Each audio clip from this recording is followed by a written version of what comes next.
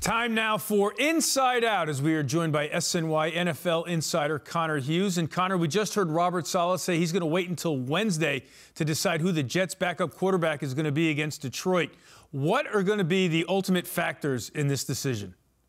Honestly, I think there's probably a little bit of politics at play, right? Because, I mean, think about when the Jets first sent Zach Wilson to the bench. You know, the way that they pitched it, the company line that they sent forward was that this was just going to be a system reset for Zach, right? I mean, they weren't casting him off. They weren't writing him aside. They just needed him to step back, regroup, figure out his basics, figure out his fundamentals. Then when he was ready to play, when he was ready to be a starter again, they were going to make him the starting quarterback. Well, if Zach Wilson is good enough to be the Jets' backup quarterback, that means that technically you feel confident in him being the starter if something were to happen with Mike White, which means you're confident in Zach Wilson starting football games, which goes against the whole, well, Zach Wilson's going to play when he's ready narrative. So I think some of that is at play, but what the Jets need to realize here, and what I think they will realize, is that this is about winning football games, which is why they sent Zach Wilson to the bench in the first place, the real reason why they sent Zach Wilson to the bench in the first place. And they realized very, very clearly off of that Bills game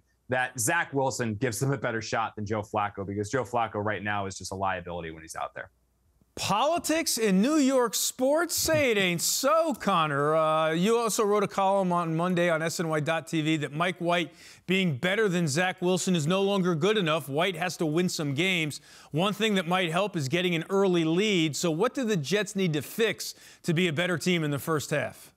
I think, honestly, when you watch these Jets games, it's weird because they just come out sluggish. And it's not just the offensive line. It's not just the running backs. It's not just the receivers. It's not just Mike White. It's just they don't seem to start very fast. They're one of those teams that it almost takes to get to halftime and then coming out in the third quarter for them to really get going and them to really start feeling themselves. And I don't know if it's a change in practice structure. You know, I remember Adam Gase and Todd Bowles used to do kind of like a competitive period to start it off, to kind of initiate and get that blood flowing early to hopefully try to start faster in games. Obviously, didn't work for those two guys. So Robert Saleh has obviously had some success with this team to this point, to say the least. So he's going to have to rack his brain around how they can start starting faster a little bit, or starting faster just in general, because, I mean, this is a problem that exceeds well past just this Bills game and just the Vikings game. The Jets have had struggles with this throughout the year. Yeah, that great start for Mike White against the Bears has been the outlier in that department recently. All right, you tweeted on Sunday in agreement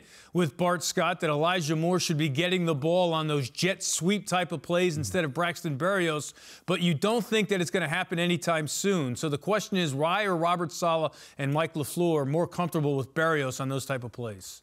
Yeah, look, if Bart Scott is a captain of the give Elijah Moore those touches ship, I want to be his first mate, because I've been screaming this from atop the Raptors for a while now, that every time the Jets think about designing a play for Braxton Berrios, they should immediately just give that play to Elijah Moore. But the way that the Jets view this, and look, Bart is going to disagree with this, I can disagree with this, but at the end of the day, that doesn't really matter because it's how this team feels internally, is that anytime they give Braxton Berrios the ball on a jet sweep, on a screen, it's replicating a punt return or kick return situation, and Braxton Berrios is an all-pro returner. Now, the argument that I would make to counter that is that if you gave Elijah Moore the chance to run back punts and kicks, he would be an all-pro returner too.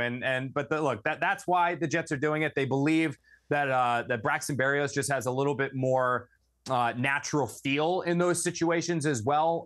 But you know, look, I disagree with it, but you know, my opinion doesn't matter too much. Come on. I'm sure they're listening to you and Bart, but Moore was targeted a season high 10 times against Buffalo in the passing game. Connor Hughes, thanks for your time here on Honda Sports Night. Thank you.